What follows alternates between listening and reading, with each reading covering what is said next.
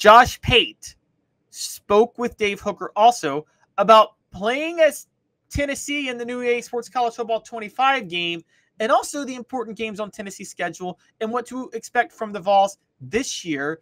Josh Pate says that with Josh Heupel, he said this a while back, that they could be a perennial playoff team, sneaking in and upsetting teams. I think Tennessee has higher expectations than that. But let's get his thoughts as he spoke with Dave.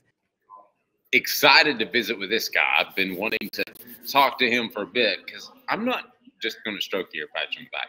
Good. You have a unique talent set, my man. You're killing it. You're doing a great job. I absolutely love what you do. We are trying, and I traffic in your stuff a lot. So I of course feel mutual. Feeling is mutual there. It's just weird to I'm used to seeing. There's Dave. Let's see what he has to say. I'm always looking at a screen, and then all of a sudden you're just walking down the corridors here. And, oh, he's a real person. He's got arms. He's got legs. My goodness, look at that. We'll be replaced by AI in 3 years. Could be 2 weeks. Could be 3 weeks. Yeah, I'm sure it's coming. Right. Every Tennessee fan wants to ask you what you think about Nico. You maybe heard of him. I have, yeah. And I think you played the EA Sports game. Mm-hmm. Have you played with him yet? We played. It's not funny to you guys. EA gave us clearance to play with their top 25 teams. Okay. Somehow, some way, Tennessee is not a top 25 team. And I want to stress, according to our fine friends at EA, wonderful job on the game. But notwithstanding, the rankings were a little suspect. So we didn't get to play with Tennessee. Oh. Now, the real life human Nico, I have thoughts about him. We didn't get to play with him in the game. But I found it interesting. When we went over there in the spring, we spent the day there, talked to Hype, and then you talk to as many staffers as you can. So it was really weird how everyone talk about better they feel defensively, mentality, and yes, they feel like they've got better players. And then I want to ask about Nico. And anytime you're around a program that has a high-profile quarterback, they almost take for granted that all the questions have been asked. So they actually don't lead with talking about him. Sure. So when they go, oh, of course, yeah, we can talk about him too. And so talked about his physical skill set. He wouldn't be there if he didn't have that. What I thought was noteworthy was Josh Heupel sort of voluntarily continuing to pound the table for the intangibles, which normally we hear about Carson Beck or someone like that, someone who's been in the program. Garrett Nussmeier at LSU, he's been in the program a long time. So we know that we've got what we need from the neck up. We hope we have what we need physically. But they're so adamant about that guy coming in the NIL era where you have concerns that maybe the mentality not where it needs to be. Maybe the motivation wasn't what it needed to be for him to come here. Maybe it's just a mercenary deal. None of that was present at all. And conversely, they're talking about him the same way down at Miami. Different situation because that's a transfer, but the moment they walk in the door, it's really noticeable who kind of grabs the program by the shirt collar and it's mine now. And so that doesn't guarantee anything, but as we've seen in the past, you certainly don't have a shot of winning a league like this without that. No, it's weird. Outside of that building, I believe outside that building, we started the bowl game. But it almost feels like a returning starter inside the building when you talk to these people. I would agree. If you didn't know any better, so if you had just been introduced to college football, let's say you're an NFL guy, so you know the game, but you don't know the sport of college football, and you went on that trip with me, or you lived in the market, and you just listened to the way the staffers talk on and off the record about him, you would think, what does that guy have, 2 years under his belt starting or something like that? That's kind of the point that I was trying to make too, is the way they talk about him is very atypical for a first-time starter. It's normally an entrenched guy who's got multiple years of service. So, there's all this talk all the time. Everyone talks about intangibles all the time, but intangibles is just it's a word people throw out. They have no clue what they're talking about. When you have it, though, it makes all the stuff come together on Saturday. When you're just watching and we call it clicking or we call it synergy. Well, that's a nice buzzword. But all that means is those intangibles are there, both from an individual and a team aspect. And when you got it, amazing things can happen. Everybody's talented to certain degrees. Everyone's talented. How many times do we see 5-star quarterbacks not pan out? Here's a fun exercise. Take the current active 5-star quarterbacks, the guys that were 5-star out of high school, and ask yourself how many of them have truly played in their college career at a 5-star level. The list is very short. And I don't think that's because the recruiting industry whiffed on their physical capability. I just think it's because there's that intangible factor that's tough to master. So if you have it, you don't take it for granted. I think there's also that pressure too, of being that, and he seems to cope with that well. Your surprise team in the SEC will be, I'll let you out of here. Do you think? I don't think Missouri qualifies. I'm going to go Texas A&M. That's my surprise team. Okay.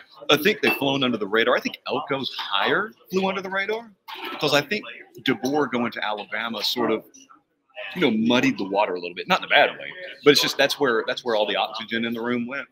And Elko goes to a place that's very important to remember. He doesn't have to rebuild.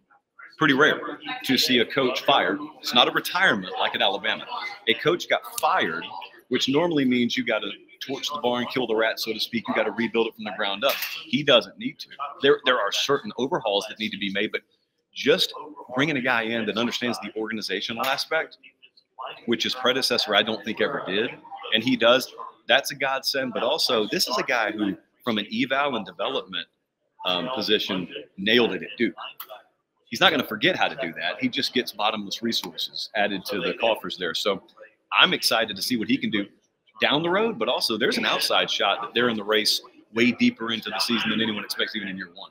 Just a little bit before we say that, Nick Saban walks by. It's going to be weird being around the conference for that minute. It is, and it's going to be doubly weird to hear him do things like he did yesterday, where he predicts.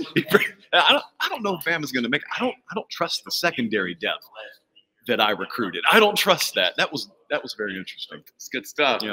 That was Josh Pate on Dave interviewing with Dave Hooker. Some very interesting things. He does seem very high on Nico Iamaleava and the intangibles.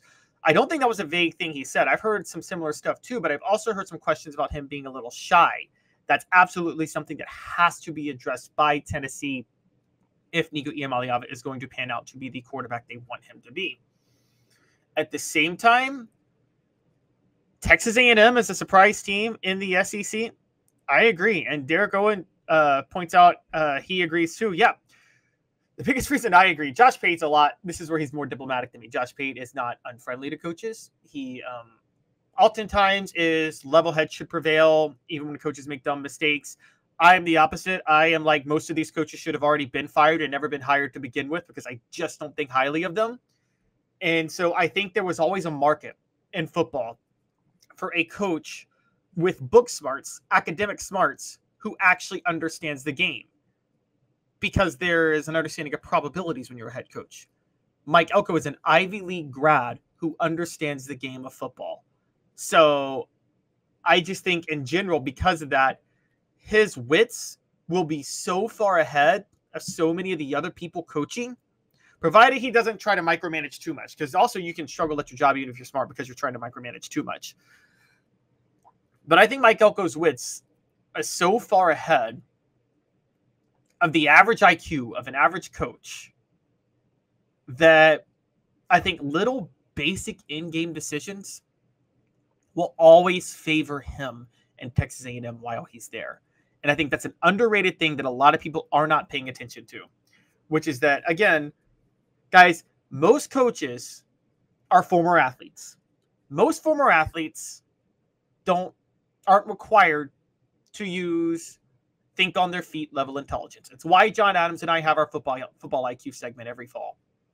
They make basic probability decisions that anybody of above average intelligence would know is not the smart thing to do in that moment.